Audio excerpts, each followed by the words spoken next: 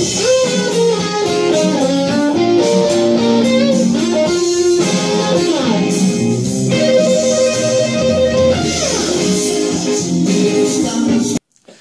gang, today we're going to do the first solo to the song Spooky by the Atlanta Rhythm Section, 1979. A fantastic solo, and it's a great guitar song.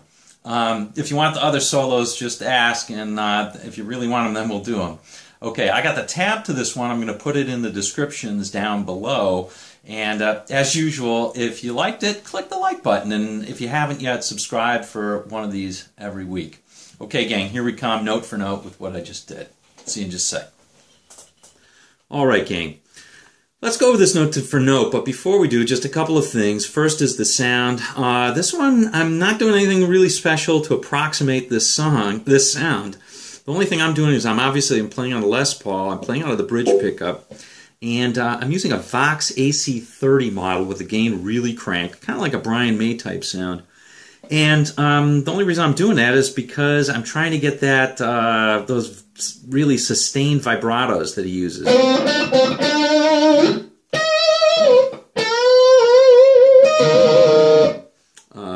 throughout that song. Well, you can use what you want. All right, so that's the first thing. Second thing is the chords. The chords are basically, if you want to improvise, now it's really hard for me not to improvise over this song. And if you listen to on YouTube, you'll find some live versions where the guitarist is clearly improvising over this. If you want to improvise, the chords are F minor 7th and B 13th.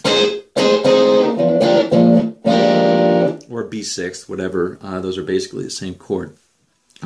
Now, two scales that you can use to improvise over that pretty well are the F minor pentatonic.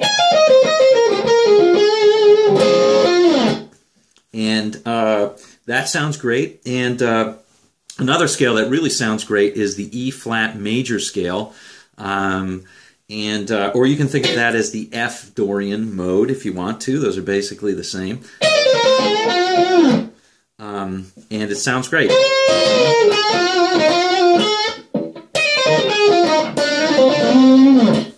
All right, on to the regularly scheduled program. Let's go over this note for note.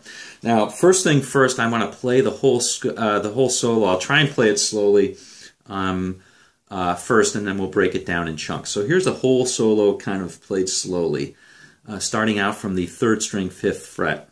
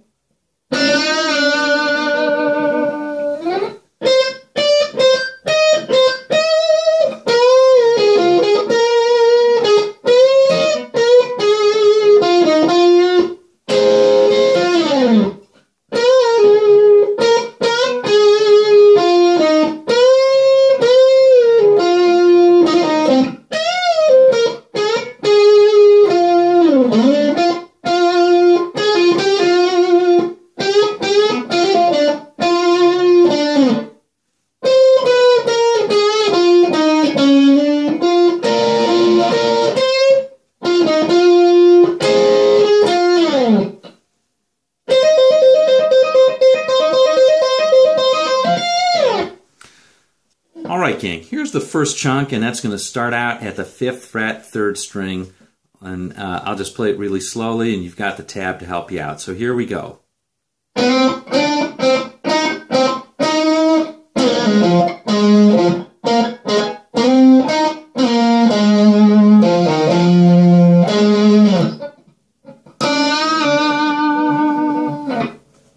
Alright, so what are some things to think about in that one as you slide? Well, you see I slid up to that, and it's over that key change when the singer's singing spooky. He slides up to that, and there you go on that one.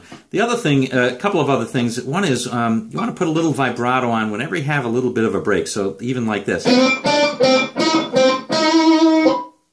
right? Something like that. And this one right here, very typical maneuver where you're going from the 10th to the 8th fret, pulling off to the 6th. That's on the 4th string. very typical bluesy sort of maneuver that happens in that one. All right, so here's the chunk again.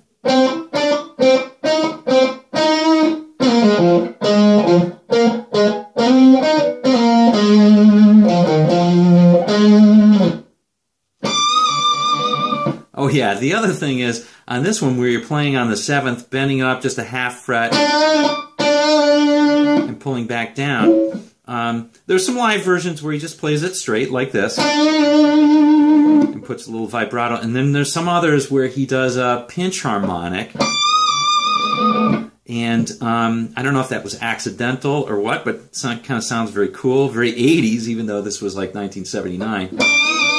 So if you can do that, sounds good. Put a pinch harmonic on that. All right, here is the second chunk. Way up here at the 13th. Oops, I'm sorry, let me play that again.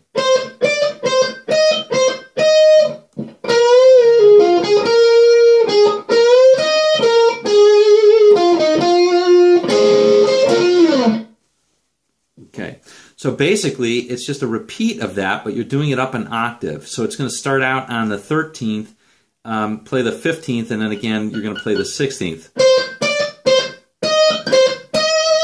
And I like putting a lot of vibrato on that. And then you're going to play, a lot of this solo is based on this bend here, 3rd strings, 15th fret.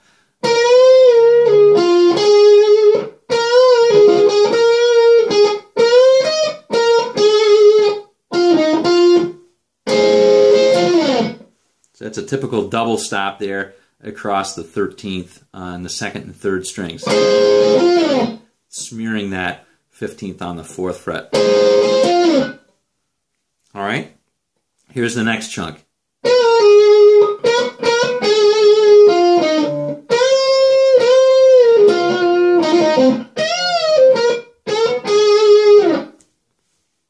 Okay, so that next chunk, it's hard for me to remember it. I got to play the previous chunk to get it.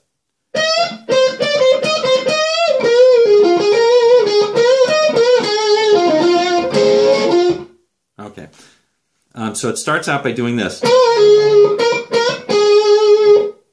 And that's just, as you might expect, you're bending up a half,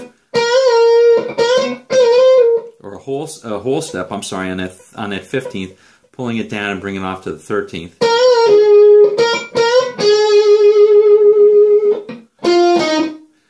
And in the solo itself, it's hard to hear it slowly when you're playing it, but he plays a lot of notes just a little bit too close. A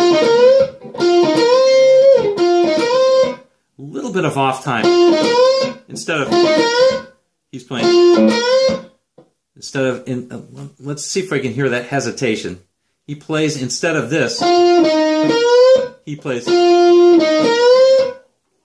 plays them a little bit bunched together, which is kind of cool. All right, so here we go.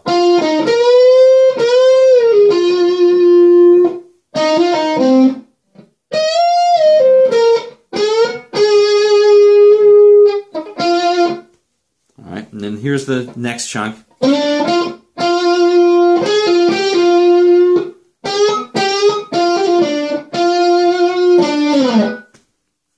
All right, for this one, he's shifting down just a couple, and he's playing it in the 10th position instead of the 13th, and it's almost reminiscent of like a major pentatonic, but it does still fit into that E flat major scale. So here we go. Let's see. It's so slide up to the 12th and play that 10th on the 3rd string. And then you got this double pull-off, once from the 13th and once from the 12th, back to the 10. So, and then this is a little bit unique. He's playing the 12th and a half fret, or a half bend each time. And then a standard pull-off here. All right, here's the last part right here. All the way up at the 17th, we're going to slide back up into our 13th position.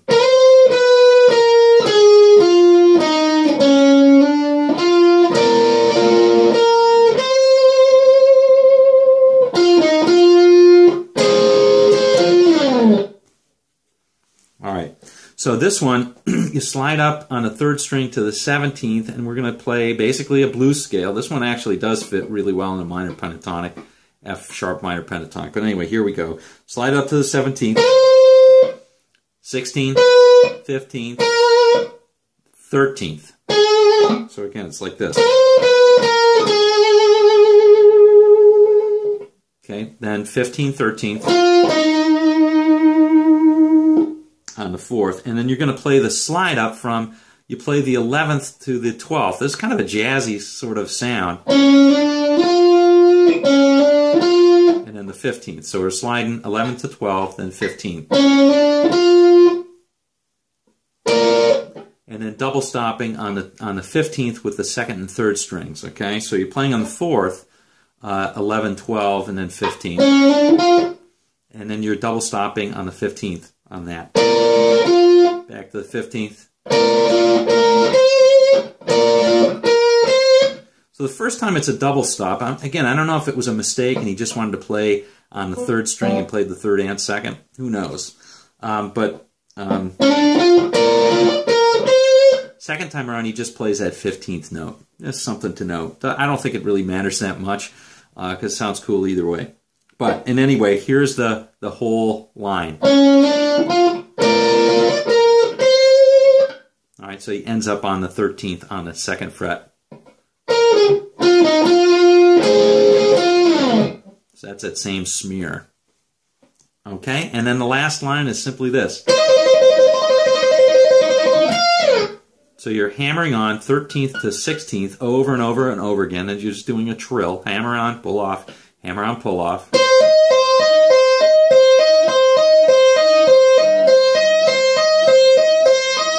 Over and over, and you got to play it pretty fast.